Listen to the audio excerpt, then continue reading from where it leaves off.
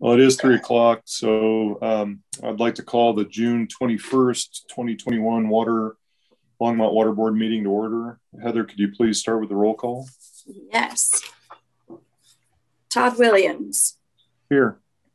Allison Gould. Here. Kathy Peterson. Here. Scott Holwick is absent today. Roger Lang.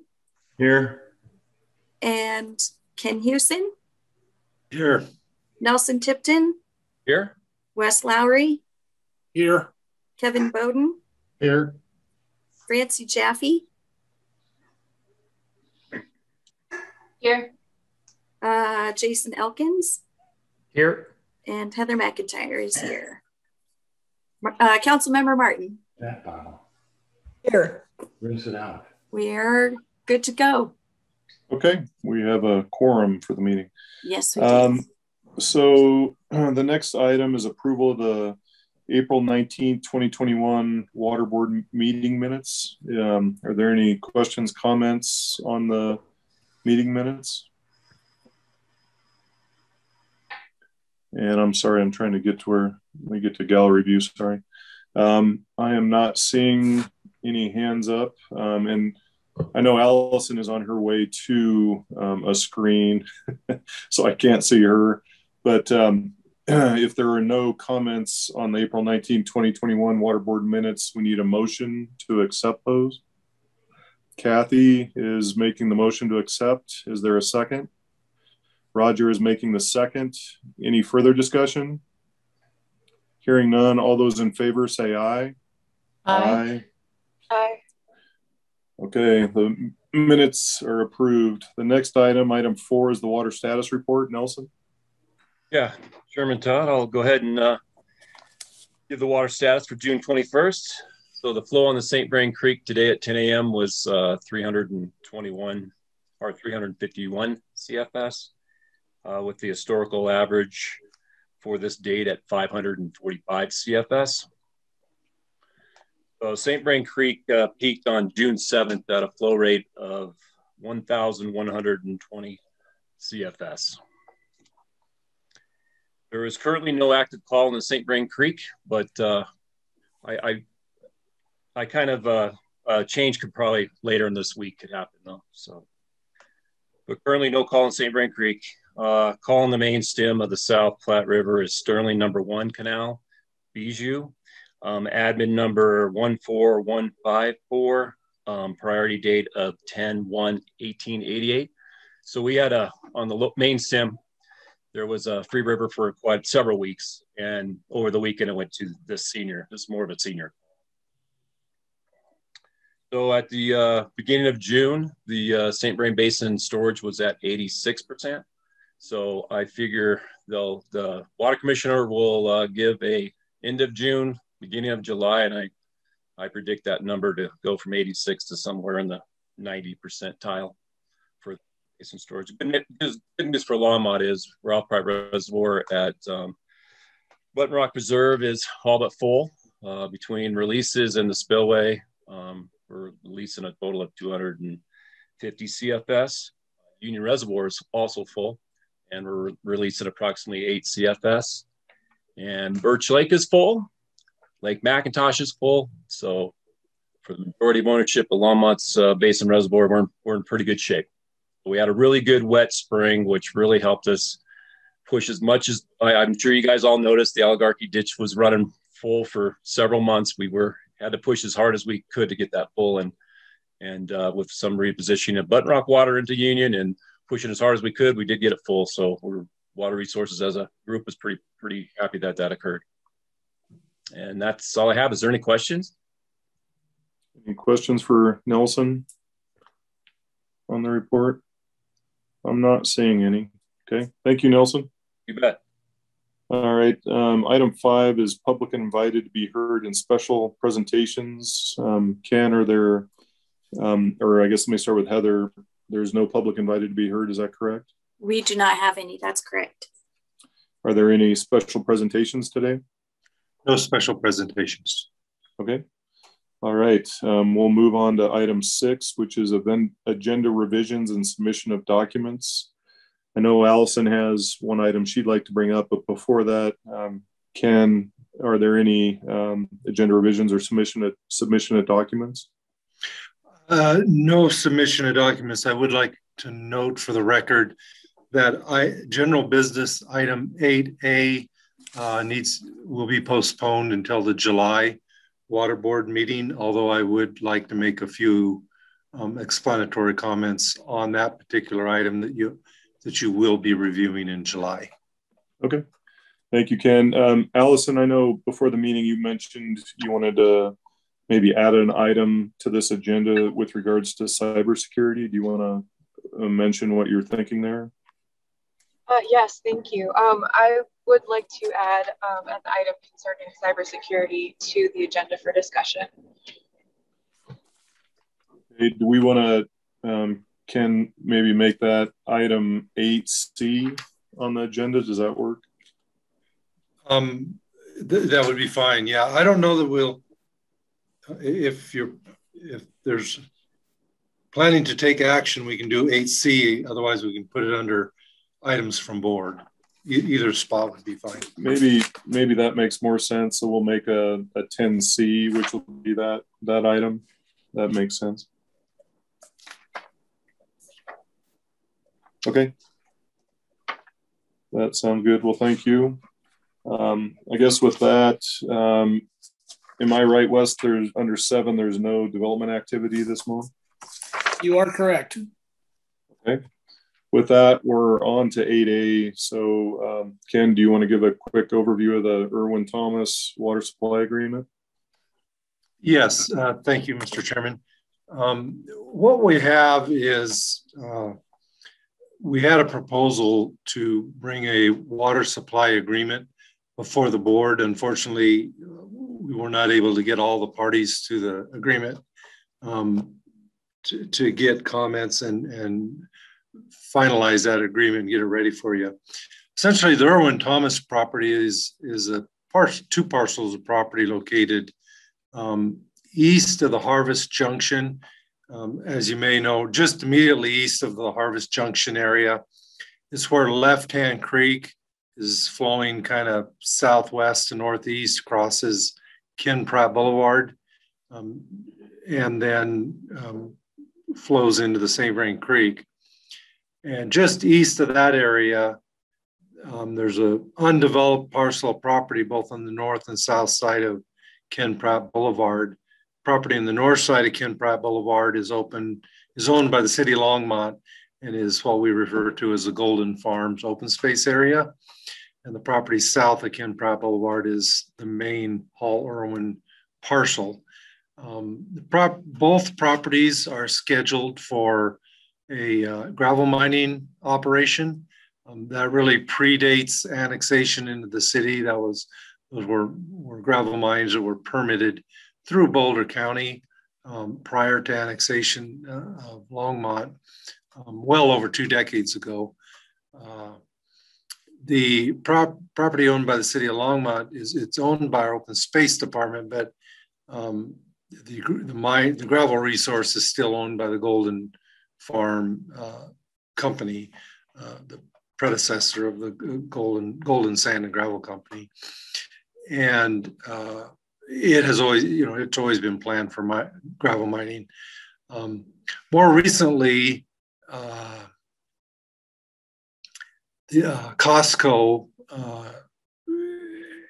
approached the city about the development and construction of a Costco store, and on the very northwest corner of the whole Irwin-Thomas property. So I'd be immediately east of Left Hand Creek and then south of Ken Pratt Boulevard. In addition, the Longmont Housing Authority is in the process of purchasing 8 acres of the corner of that property for an affordable housing development.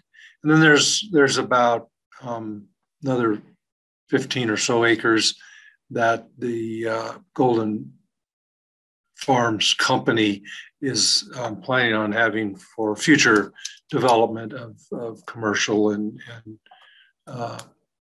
possibly mixed use development. But basically, in essence, the very northwest corner of that property will be developed. As part of that overall development process, the gravel mining needs to occur so that it can be done, and kind of hopefully it'll be done and well on its way before the other developments are completed and opened up. But as part of the overall package for the Costco, the actual property underneath the Costco site and the affordable housing site was going to be mined. And so there's kind of ongoing negotiations between Aggregate Industries, who purchased the gravel resource from Golden Farms, and Golden Farms about how to make Aggregate Industries whole, and also how they'll be able to mine. So there's quite a bit of activity going on out in that area right now in terms of planning and developing projects and processes. So it's in Longmont's interest to try to keep all of those projects, both the affordable housing and the Costco development, moving forward. One of the aspects of that is to get a lease back of some of the historical water, especially the bonus ditch irrigates those properties. The property on the north side of Ken Pratt Boulevard, going all the way back to the late 1990s, when originally the county purchased that property and then the county sold it to the city as open space. In that original county purchase, the shares of the bonus ditch over there were contemplated to be, by agreement, to be used for the mining operation. And then the historical bonus on the south side, until that property actually develops, would naturally be leased back under historical lease back. Currently, it's a hayfield, and they're using it to grow hay. But eventually, when they mine it, as a historical lease back, we'll be able to use that until the development occurs, and we'll need that water. Ultimately, that water needs to be transferred and used for development. We actually do have a current change case filed for the bonus ditch that includes all of those shares of water. The two shares on the north side are being changed only for the augmentation plan. The 34 shares on the south side are being changed for municipal use as well. So that just kind of wanted to give you a heads up on, this is a fairly big, important water supply agreement. We had hoped it'd be ready, but it's not quite there yet. But we expect to bring it to the July meeting, and we'll give much more information and maps and actual numbers to Water Board at that time. But just wanted to give you a heads up so you can kind of anticipate that coming before you at the July meeting. Be happy to answer any questions. If not, we'll bring it to you in July. Okay. Are there any questions for Ken on the overview of the agreement that will be brought in July? I'm not seeing any. Okay. I guess we'll revisit that in July. Thank you, Ken. Item 8B is a cash and lieu review. Wes? Yeah, so the board has in their packet some information on cash and lieu, and I'll draw your attention to page 14 of your packet.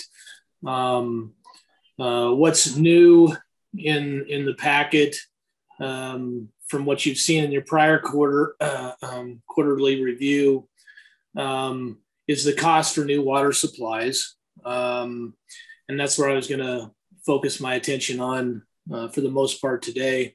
And even more so towards Windy Gap Firming Project. So we've updated those costs primarily due to and driven by the increased requirement for the federal lawsuit. So there was a payment that's going to need to be made for that. And so we've adjusted for that, as well as some construction cost index adjustments. And so the new Windy Gap Firming Project cost is shown is $18,528 an acre foot.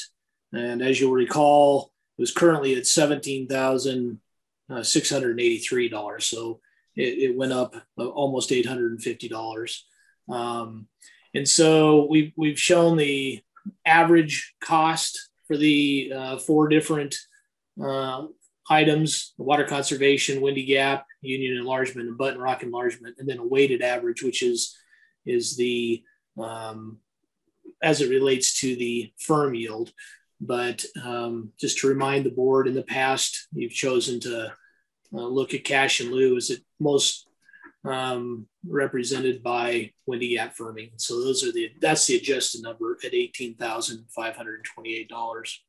We did also include quarterly information for CBT transactions, and that information is given. The sum for the quarter, average acre foot cost on CBT was $76,853 per acre foot. So that's right around $58,400 per unit.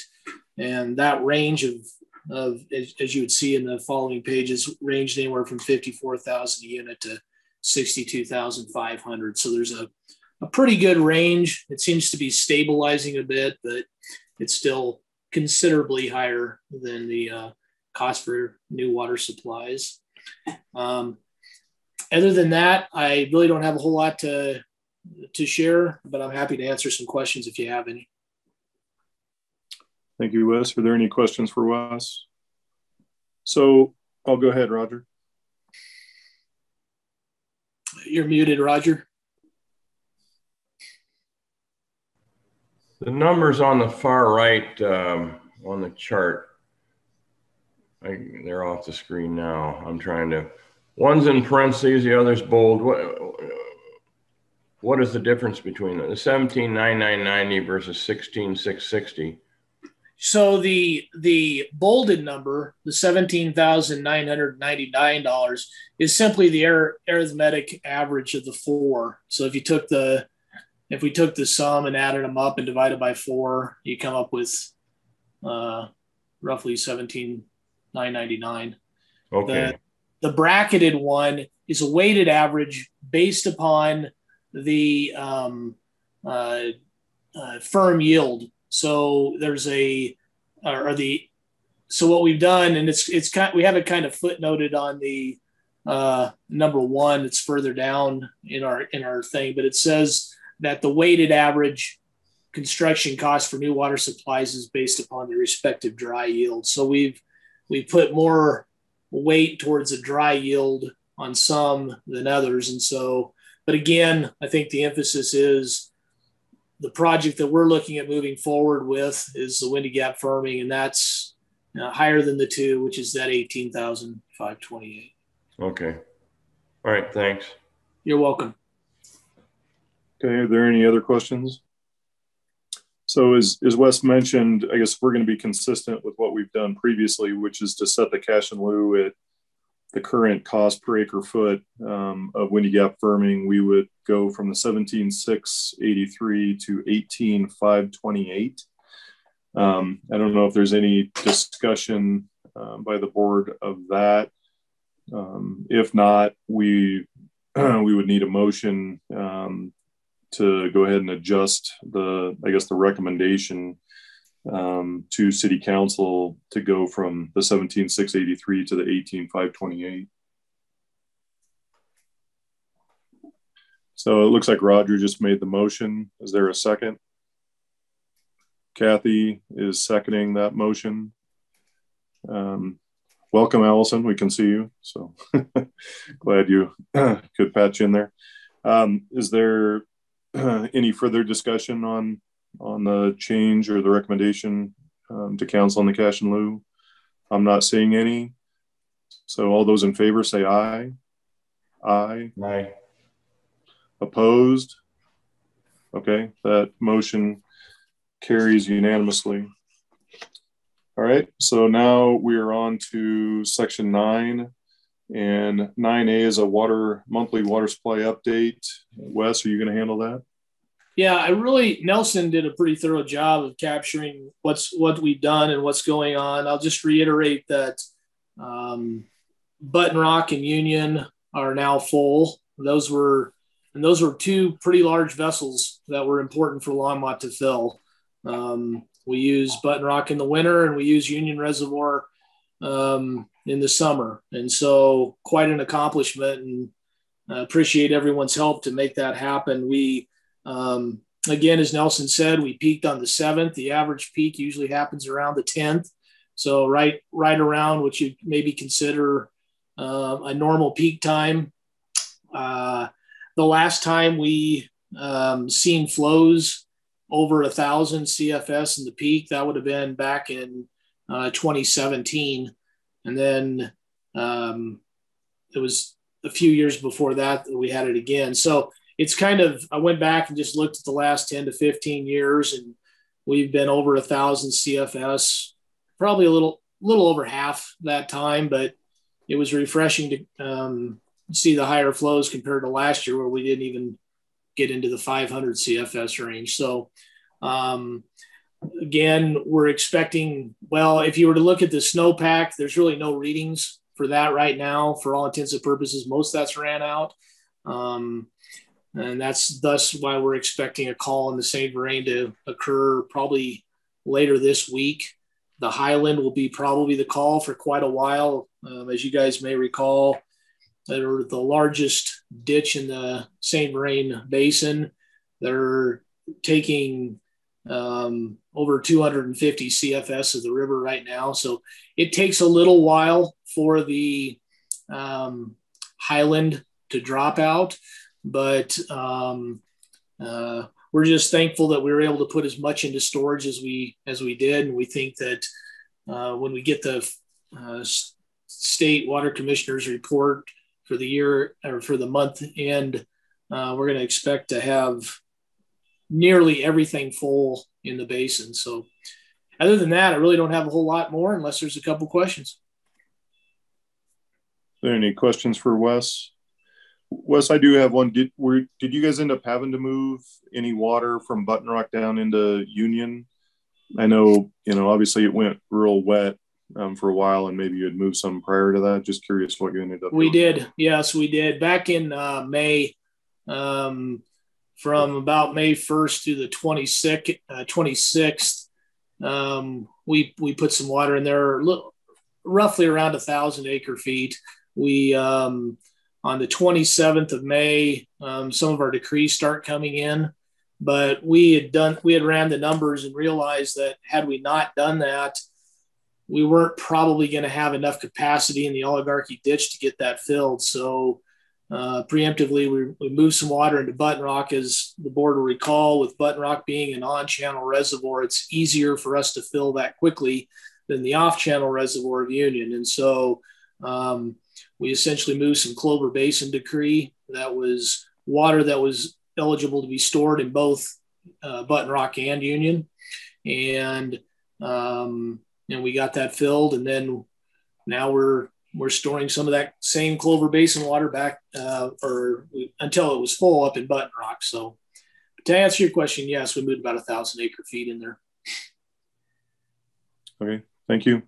Any other questions for Wes? I am not seeing any. All right, we'll move on to item 9B, which is the monthly legislative report. Ken? Thank you, Mr. Chair. Honestly, the best report is the legislature's done. So there really weren't a lot of real interesting water bills this year. There were a couple other bills I thought I would highlight in addition to what a little bit of water bills there were. Just go through a couple of them that ended up being passed. The first one was House Bill 1008, which was the Forest Health Project Financing. That bill essentially now allows special forest health districts to be formed. It requires the owners of the property and the county that it's occurring in to approve it before it can go, but it's kind of an interesting, it's an effort to try to get forest bills, forest health projects built more closely to where they're needed up in the mountains. So not a lot of impact there. Probably the biggest water bill was House Bill 1046. Everybody calls it the turnback bill, but that was, its title was the Water Share Right Municipal Ditch Corporation Bill. Don't know who named that. That was the bill that originally was intended to allow turnback into the ditches, into the minority, I'll call them minority shareholders in ditches, especially in the case of a change case where, say, for example, Longmont will change half of the ditch out of the ditch. When Longmont's not using it, we could allow our shares to be used by the other shareholders in the ditch. The courts have not been allowing that more recently. And so there was a bill that went through really to allow turnback and to not put basically a limit on the remaining shareholders in unchanged shares, or at least minority shareholders who are still using their shares within the ditch for the historical irrigation. That bill was probably one of the more hotly contested bills, and honestly, it got a lot of pushback, primarily by users downstream on the Platte, main stem of the Platte, who wanted to see water go down there, both historical irrigation ditches, but also, in my estimation, a lot of the entities that are looking at water on the lower Platte in the metro area, wanted to see more water down there. So, so the final bill that came out essentially says that shareholders can, in a mutual ditch, can take, the mutual ditch company can allow the water to be distributed as it sees fit, that you don't have to do it pro rata based on the ownership in the ditch, as long as it's, through some rotation scheme. That's really how all of the ditch companies have historically worked for 150 years. So that really didn't change anything, just kind of put that into statute language. The parts that said if you change a case out of the ditch, you can't let that water go back in the ditch. That was in the original bills and was struck. And so the bill really doesn't do much, but it doesn't hurt any either. It doesn't prohibit it. It will now be up to each individual case, which is what many argued, that should be, adjudicated in every single change case. We'll see. I think that's, Longmont has historically had language that said if we're not using our water, it can be used in the ditch. Although once a year we have to declare whether we're going to use our water as a changed water or irrigation water. We can't go back and forth, but we, for our use, on the historically irrigated land. But for the ditch itself, you could, but now you can't. So that, I expect that bill to come forward in the future again. I expect there to be a push for that particular concept, as the water court is really prohibiting it anymore on cases. And that was really about the only true water bill we had all year. So we did have a related bill, which was House Bill 1052, water related. It basically defined pumped hydroelectric as a renewable energy source. There have been many people over the years wanting to have hydropower defined as renewable energy because it, well, it is in my mind, but it's never counted as a renewable energy source. And so there was a bill, the bill 1052 came through to allow that because it didn't define how you could build that project. There was a lot of opposition, and the opposition wanted to make sure, and basically it was those who don't support storage reservoirs, water storage reservoirs. So the bill basically, while it defines it, it says as long as it's the reservoir that's constructed or is part of the pumped hydroelectric system is not located on a natural waterway. So that really kind of left that, it left that long-term argument about on-channel storage. But it does open it up if you build a completely off-stream pumped storage hydroelectric project. It does allow that to be count towards renewable energy. So it's maybe a step in the right direction, trying to get us, into one of the solutions for renewable energy is pump storage. So it at least starts that. And again, not directly a water bill, but a related water bill was House Bill 1226. It was a bill which allowed for more robust aquatic nuisance species testing. If anybody's ever driven a boat to a reservoir anymore, you have to have your boat inspected for aquatic nuisance species, quagga mussels, zebra mussels, snails, those milfoil, all kinds of plant species. And this bill just actually allows officers who are doing those inspections to physically require a vehicle to stop.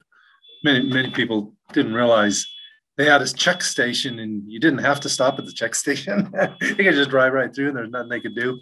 Now it's a $100 fine. Still not a big fine, but in my mind, I think that was a positive bill. Anything you do for aquatic nuisance species control, in my mind, is positive for the water industry, and I always support that. And then House Bill 1260 was just kind of a continuing support for the state water plan, and they appropriated about $20 million for moving the current state water plan update, as well as some money for the basin roundtables to implement the state water plan update as it moves forward. So again, just kind of peripherally related. And then finally, again, this one is fire, but it's related. It was Senate Bill 240, which is the Watershed Restoration Grant Program. And that actually, I do believe, is positive for us. It appropriated $20 million to put out for grants to do watershed restoration, primarily for grant funding of forest stewardship to prevent future wildfires. And we are doing some efforts in the St. Vrain Basin to try to look at wildfire prevention instead of always, just reacting to the wildfire afterwards. And so we believe some of that money might be available locally in our basin for the Forest Collaborative, the effort that's going on right now between the U.S. Forest Service, Boulder County, City of Longmont, and other entities in the St. Vrain Basin. So we think that is positive. So really, that's all I have on the legislation. And I think it's probably good news. There's not a lot of water bills because nobody was trying to do anything crazy with water this year. So I think we made it through this session pretty well unscathed from the water standpoint. Okay, are there any questions for Ken on the legislative items? The only thing I would mention is I think that Senate Bill 240 also allows that part of that 20 million to be used with the current recovery efforts. And the Northern District is the sponsor for the upper portion of the East Troublesome recovery.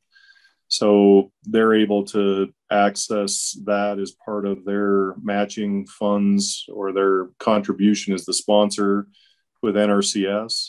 And since Longmont obviously is an owner of quite a bit of CBT water, I think that's a positive development. The issue is ultimately going to be how much money can our NRCS come up with on the federal side to match the sponsors portion. So there's still a question as to the scope of the East Troublesome recovery, but Northern is moving forward with a portion of the money they've been allocated with NRCS, and having that grant money, to the extent they can get some of that from the state, will help to offset what would have to be used directly out of Northern's budget. So anyway, just another kind of additional item on that one. Any other questions or comments for Ken on anything? Allison? Yes, thank you. I was wondering if any of our planned activities were affected at all or delayed because of the failure of the GAP water bill.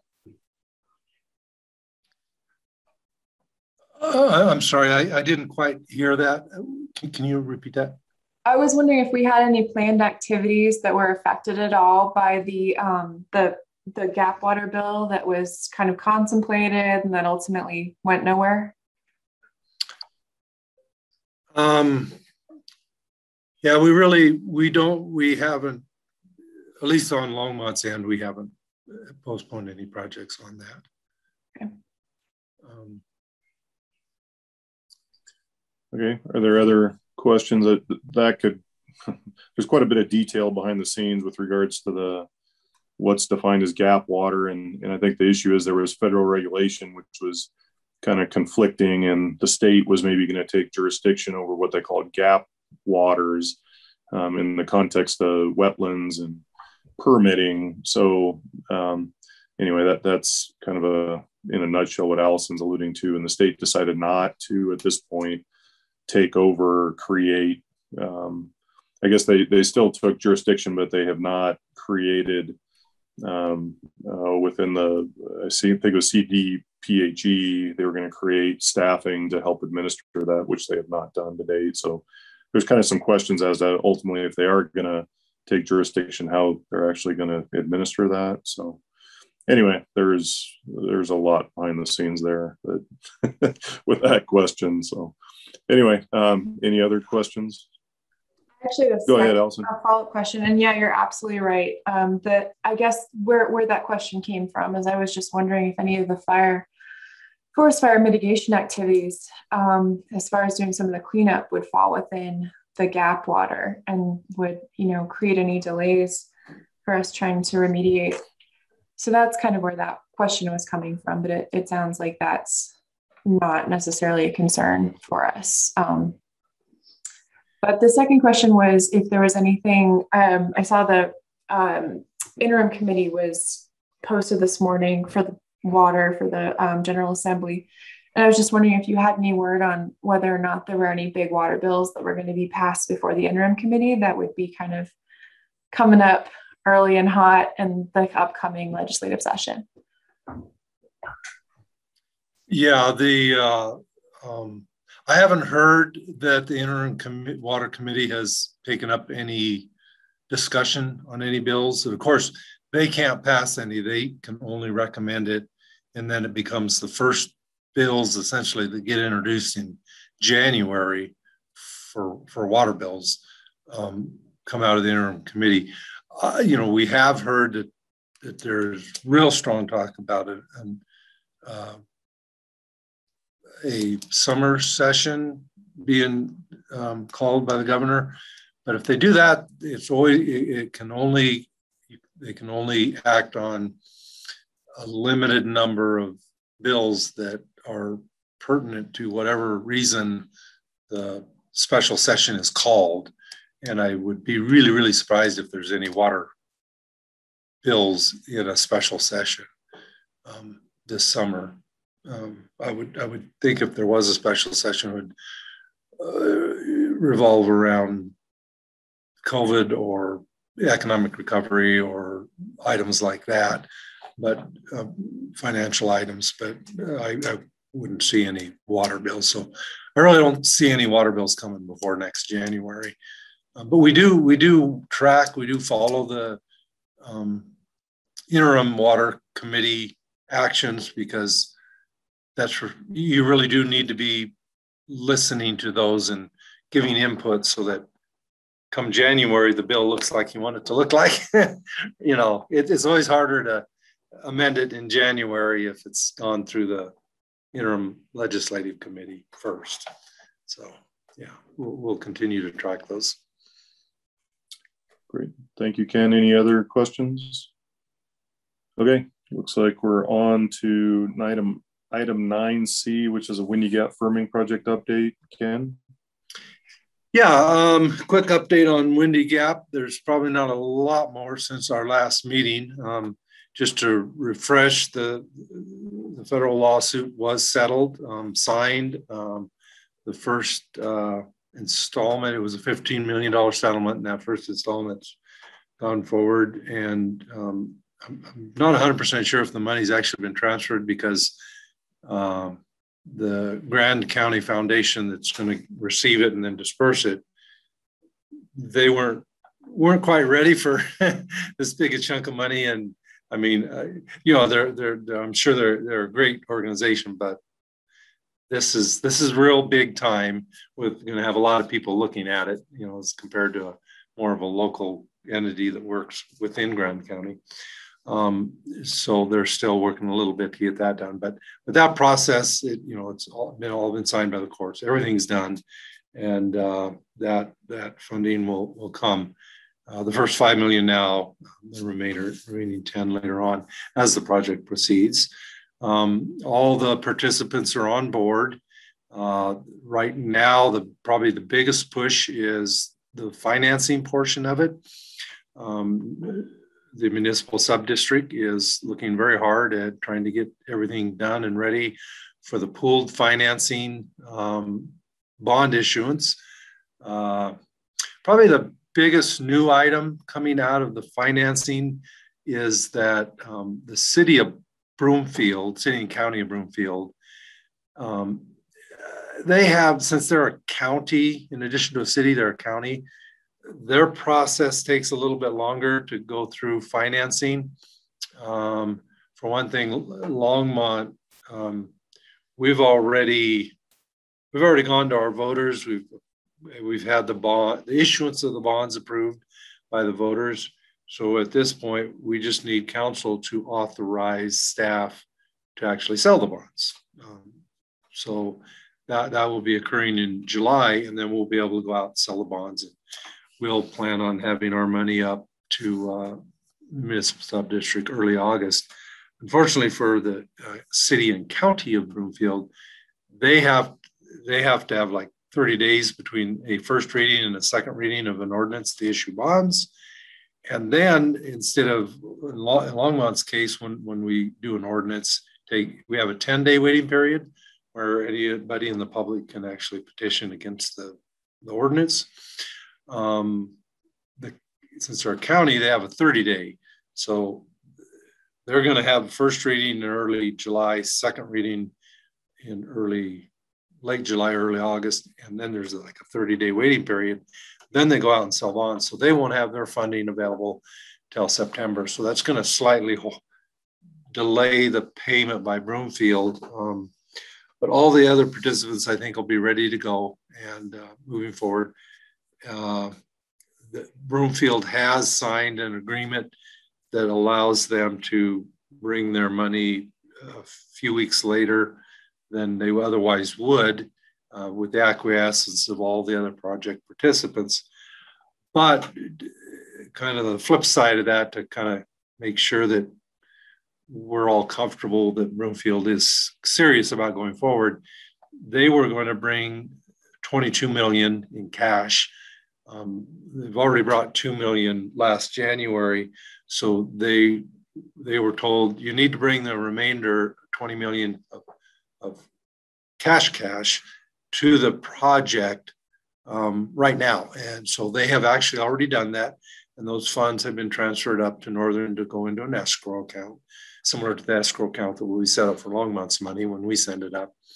So we're right now we're comfortable with Broomfield's council and that everything's moving forward smoothly there, just kind of a timing issue. So that's a little bit of a timing issue. Still plan on once the pooled financing will sell early August, our financing will sell late July, and the funds will be available early August. So the bulk of all the money, both the pooled financing and the other participants' cash financing will all be up there early August. So getting really close to ready to issue the notice to proceed for the contractor. I mean, that's really kind of already happening. They're getting ready to construct their staging area, and they're fully ready. So looks like we might actually have a good groundbreaking, probably sometime in August, and certainly would want to invite water board members to attend that groundbreaking if you're interested in going. I think it'll probably be pretty big. A lot of people there, I hope, and a lot of excitement about getting the project moving forward. So that's really where we are right now. Nothing on the ground yet, but we're getting really close, and we feel like we're moving forward in a positive manner. So I'd be happy to answer any questions if there are any on that arena. Great. Are there any questions for Ken? Ken, I do have one question. So, when we did the cash in lieu, it looks like the costs have gone up just under 5% is the increase in the per acre foot cost. I assume with the bond issue, I think you gave yourself enough room that if the cost went up, it would still fit within the bond issuance. Does it also, I think the other question was, if the cost goes up, was that due to rates? And maybe the amount would be the same, but there'd have to be redistribution or prioritization of work within the overall use of the money from the rates. Have you been working through that in terms of what that means from a practical standpoint, in terms of, are there certain projects? Did you have enough contingency in there where it covers this increase? Or is there having to be a shifting around of money to cover that increased cost? Just curious. Sure, that's a great question. And the short answer is yes, there was and will be enough money in contingency in the project. So of that increase, about one half of the increase is attributable, about $400 per acre foot of the 800 acre foot increase in the cash in lieu was attributable to the federal settlement. The federal settlement is actually going to be, so the first thing is that won't, only the first 1/3 of that, for about 400,000, will be charged to us right away on the next annual assessment. And then the remaining 1/3 will occur about halfway through the project, a couple of years from now. And the remaining 1/3 will occur at the end of the project when it gets completed and ready for, and accepted by the state engineer's office. So that spreads that cost, that half of the cost out quite a bit. It actually is not going to be charged against the initial capital for the project. It's going to be in the yearly assessments that we pay every year for Windy Gap, which is good for us because we will then be able to have future cash in lieu payments, the actual payment you're reviewed today, that those funds will be available to pay that off over time. And so there won't be we won't need to go to either the bond or to any rates of the customers for that cash. That'll be future cash in lieu, which will pretty easily cover that amount. The other half is project escalation costs, primarily due to the delay. The project had enough contingency in it that right now the project is not asking the participants to come to the table with additional funding to cover those delay costs. They're basically being picked up by the contingency. But what that does is that narrows your contingency, which would be a cause for concern, you know, in year 3 or 4, if you need those contingency funds. And for us, we really have 2 avenues if that were to exceed the contingency that is. So as a result, we're not being asked at this point for that additional half of the cost increase. If the contingency isn't enough because we've eaten some up with this right now, we'll have future cash in lieu available to pay that. But also our bond issuance of the amount that the voters approved, which was $36.3 million. I believe we only need about 34 to 35 million to actually bring all the cash that we need to bring forward.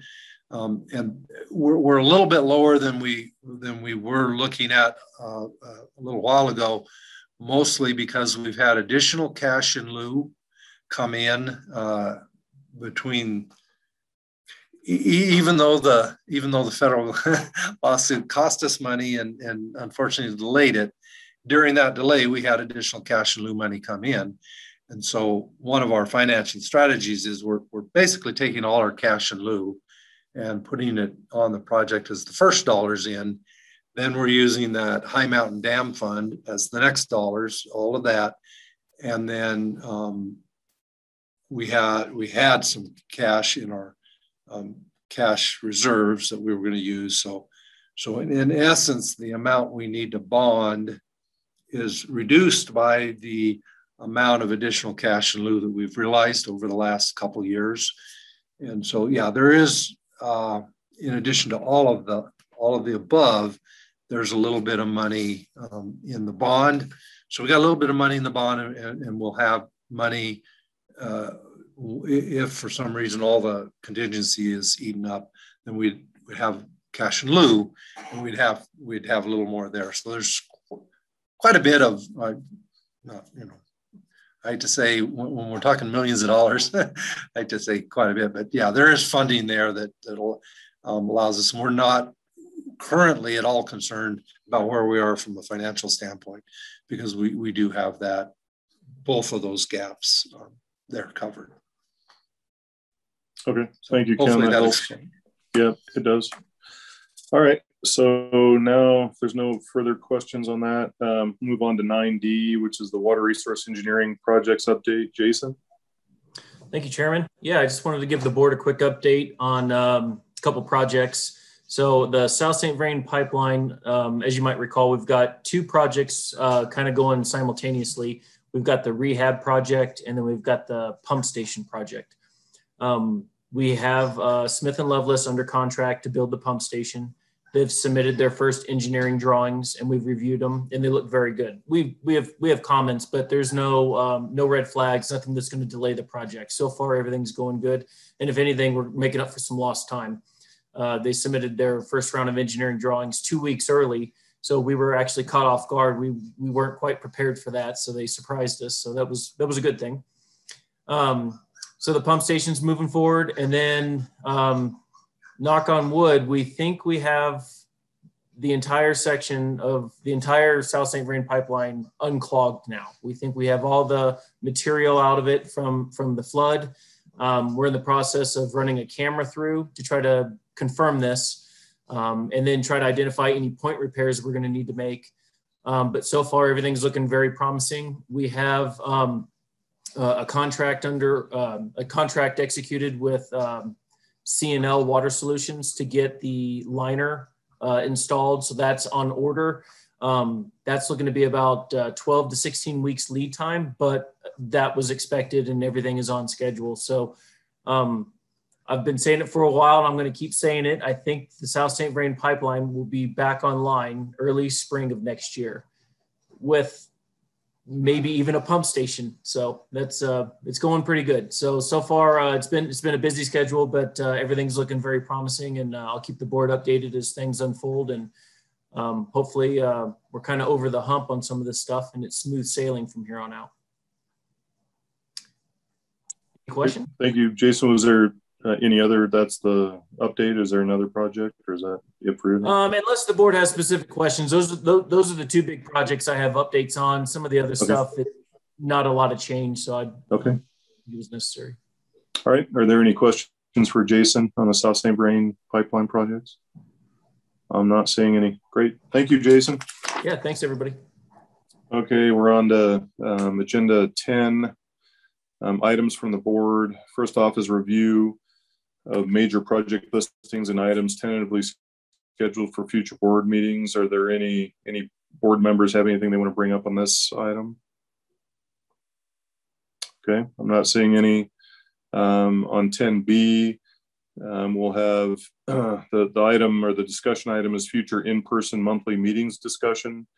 Ken, are you going to take that? Yes, be happy to start out there.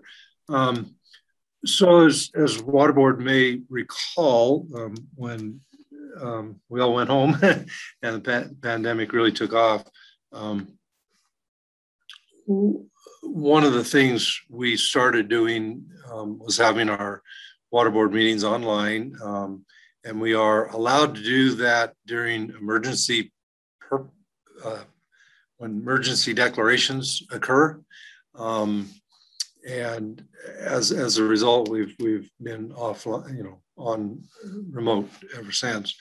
The City Council is now ready to go back into in-person meetings. They'll actually be starting their first in-person meeting, I believe, June 29th, at the end of this month. I think everybody's excited for that. As a result, we will, I don't know that there's going to be a declaration, but essentially, the emergency is over, in that, from a legal standpoint of how you can and can't have meetings.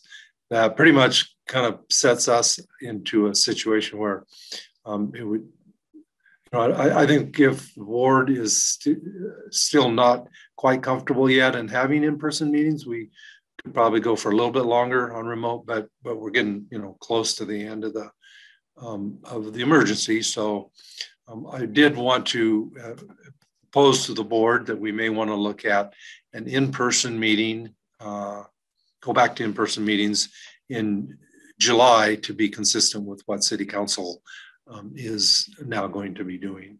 But I wanted to open up for the board to get your feelings and discussion on that. Okay, thank you, Ken. Any questions, comments from the Water Board on going back to in-person meetings? I guess I'll give Roger, go ahead. You're muted again, Roger.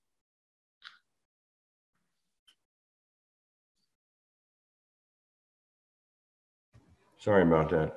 If you had some comments, you could go ahead, Todd, but my general opinion is if everybody's headed in that direction, I don't know that I see any reason from my standpoint why we wouldn't want to head there next month's meeting, unless there's something that I don't understand that it would be delaying us from doing that. But I'd be comfortable doing that. I'm just offering my opinion. Okay, and Roger, I'm of the same mind. I think my experience is I think I'd much rather have in-person meetings. I think you gain a lot more from those than I like the Zoom meetings. I think they've worked well given the situation, but to the extent we can come back in person, I would much prefer that. So that's kind of where I'm at. Plus, it gives me an opportunity to meet Allison in person and some of the board members we've added since that have been only virtual to date. So anyway, that's where I'm at. I don't know, Allison, if you have any thoughts, or Kathy, if you have any thoughts. I would second both Roger and Chairman Williams, your thoughts, and look forward to meeting you all in person. Okay. I also think you'd lose a lot. I mean, I think we've done the best we can, thanks to staff actually doing the Zoom meetings, but you're really, I think you lose a lot of the nuance when it gets really dry when it's all virtual. And as the father of 3 teenage boys and have to do that in school for however long, I'll second that comment, Kathy. It's tough to kind of stay engaged as much as when you're there in person. So thank you for that comment. All right. Do you have what you need on that then, Ken? I think, do we need a motion or anything along those lines to go back, or do we just go ahead and set it for next month in person? Well, I do have one clarifying question I would like to ask, and that is, staff is comfortable having the meeting where we normally have it at the service center, but that's a little bit smaller room. We're usually not overrun with public invited to be heard at the meeting, but you know, if a lot of public comment might get a little tight there. Staff is very comfortable. It makes it a lot easier if we can have it there, but we could also, if the water board's not, you know, is comfortable having a in-person meeting, but not comfortable having it here, we could look for other locations. But we're fine in doing that. And yeah, if all I need is a consensus from the board, if you are so inclined, we'll start those meetings next month. I guess my perspective is I think we've only had 1 or 2 public invited to be heard, and not more than probably 1 a meeting since I've been on the water board. So I'm fine having it at the service center as it always has been.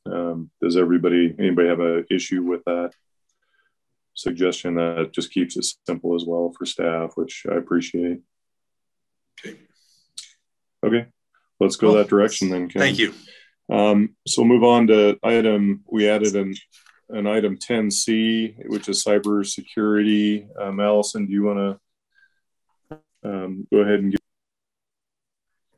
Yeah, thank you very much. As all of you probably have, I'm sure you've heard quite a bit on the news about the Colonial Pipeline hack. And as part of that coverage, one thing that I continuously heard is that there's local governments are potentially going to be targeted as a part of those type of compromising cyber operations. So I thought it might be timely to bring that up to the water board and just ask some really basic questions to our the folks who would be overseeing that, specifically. What type of cyber security do we use? And what is our plan if we do have any sort of system compromise? And those are things that I'm sure we don't necessarily want to talk about in a very publicized setting for security purposes. So I wanted to bring up with the board if that is something maybe we could hear a little bit more about, but in maybe a more secure setting. So perhaps in some sort of like executive session. If we do have that coming up at our next in-person meeting. That's all I had.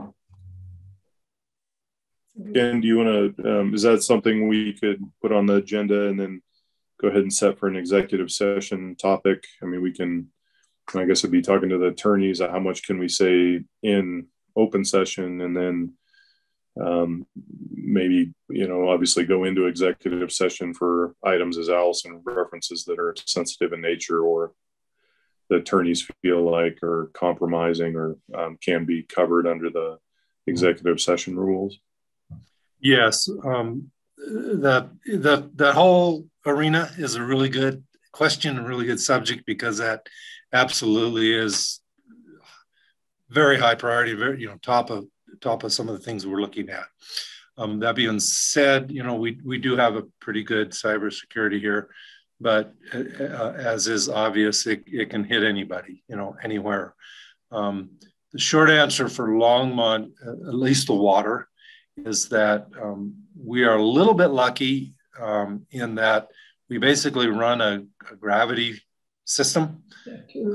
And that gravity system can actually operate completely independently of SCADA control. It's certainly harder and it certainly takes more effort, but parts of our system are manually operated, so we can do that. But there is a lot of things that we'd be more than happy to update Waterboard on. The nice thing about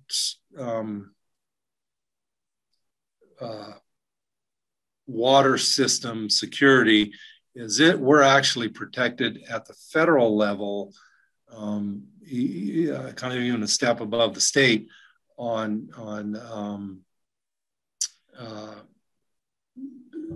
non-disclosure laws at the federal level. So we're able to not disclose a lot of things. In fact, we're actually required not to disclose a lot of things about how a water system operates from the federal level, based upon the Clean Drinking Water Acts. And so, yeah, that would be, if we do it, then what I would do is set up with our city attorney's office an executive session for the July or August. I'll have to check with them first, but probably one of those two meetings I'll set up an executive session, and we can give you, I can tell you, I don't even get a copy of the documents. So we literally hold a lot of that security stuff in a few people's hands, and very tightly controlled, and as it should be, as you would want it to, as I think all the citizens would want it to be. But yeah, that is a great subject to look at, and because it is a good thing that Waterboard would be concerned about. So if the board has a general consensus that they are very interested in looking into that a little bit and understanding that a little bit, be happy to do that either July or August, as soon as we can get it set up.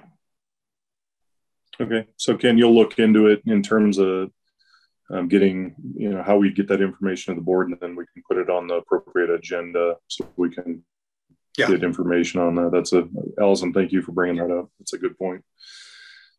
All right, so we're on to item 11, and I guess I do want to bring up one item there, and unfortunately, this is kind of with mixed feelings, but I believe this may be Kathy's last water board meeting, if I'm understanding that right. I think, and Kathy, I may let you speak to this a little bit, but I know you have other things that you're spending your time on, and wanted to maybe allocate a little more time to those items. So I guess I'm got mixed feelings, definitely sad to see you go. You've been a great member of the water board and have added so much over your tenure. But I understand that, you have many things that you're wanting to, volunteer efforts that you want to put your time towards. So I'm glad you're staying involved in those things. I know you've done a great job, and you'll do a great job in that other role as well. So I don't know if you want to say anything, Kathy. I really enjoyed it, actually. And I think it was, I realized I was spending quite a bit of my volunteer efforts on water, which is what I spent my career doing. And I thought it would probably be a good opportunity for me to do some of my other interests and spread my volunteer efforts. Specifically, I have in the past, and I would like to get back into hospice as a volunteer effort, not necessarily on the board end, but more on a one-on-one volunteer. effort there. So, and then of course I've got 9 grandkids that I haven't seen during COVID and wanted to spend some time traveling, although that still seems problematic as far as flying. But anyway, so I think it's a good opportunity to let some other citizen who maybe hasn't been knee deep in water for so long and could learn, you know, how important it is to the city. I'm very impressed with Longmont's water system and always have been, but getting to know staff even more so. So I really appreciate it.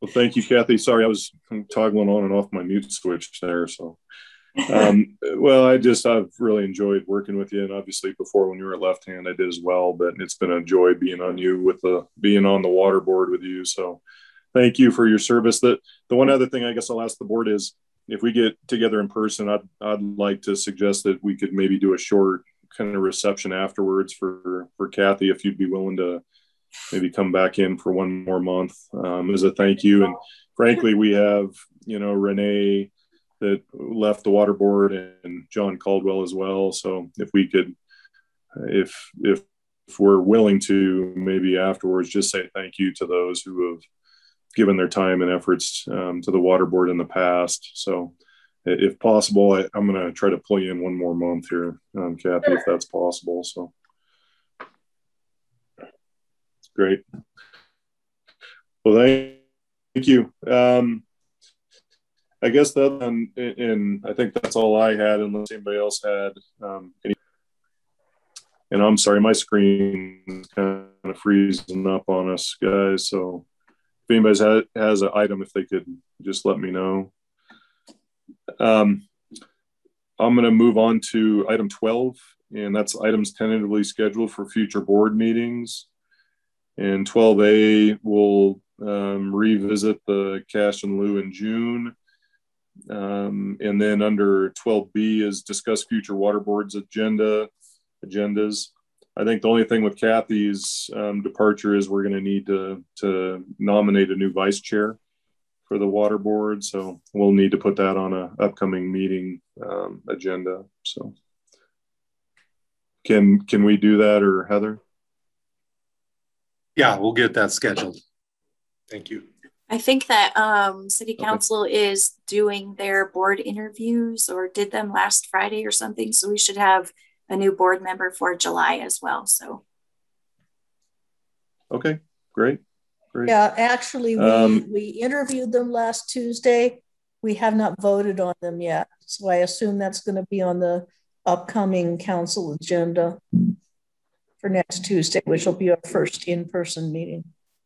Okay. Yeah, I think I did see that on the pre-agenda as we're working through things. So. All right. Well, that sounds good. Is there any other future items that need to be, any future water board agenda items that anyone wants to bring up for discussion? And I'm not seeing any. So, okay. Based on that, we are ready to, oh, sorry, Ken, do you have something? Sorry. Yeah, Todd. There was one item for future board meeting that I would like to throw out to see if water board is interested. As we're getting closer to the Windy Gap groundbreaking and the start of construction, the municipal subdistrict does hold tours for boards and councils of the entities or participants, special tours just for the participants. And so I wanted to check in, and now that we're getting that close, to see if water board would be interested in having a tour set up. Could do it a couple of different ways. Could do it maybe before like noon to 3 or 4 before one of the board meetings. Could do it on a separate day. Could do it on an evening. But just wanted to see if there was an interest on the board to have a special tour up there. And if you do have a tour, we'd probably even invite council to come along with us and see if anybody on council would like to go. We thought it might be an opportunity rather than go up to a groundbreaking that has 300 people and, you know, you kind of stuck in one spot. We thought it'd be a lot easier to have one. So no need to do it, but just wanted to throw that out to see if the water board would be interested in setting up a tour. Okay. I get a thumbs up from Allison. Roger, your thoughts? Okay, we got a thumbs up there. I guess my preference, if we could do it, would maybe even make it the same day as the board meeting. So then we could just do it and then roll right into our board meeting if that's a possibility for everyone else. But and we need to make sure we got a spot for Kathy to come back and participate as well. So you'll at least do that, to bring her back in would be great. So yeah. Okay. Well, I'd suggest go ahead and maybe get some dates for the upcoming water board meeting. See if you can run those by Northern staff, and if there's something that works there. Maybe then we could get it to the city council to see if who would want to participate on that end as well. So, but it's a huge allocation of obviously of money and meeting the future water supplies for the city. So I think that's a great idea, Ken. Thank you for thinking of that. Okay, cool. Thank you. Great. All right, with that, anything else for the good of the order here? I am not seeing any, so I'm going to go ahead and adjourn the meeting. And once again, thank you, Kathy, for all your time and efforts with the water board. It's been wonderful, so we've appreciated it. Thank you.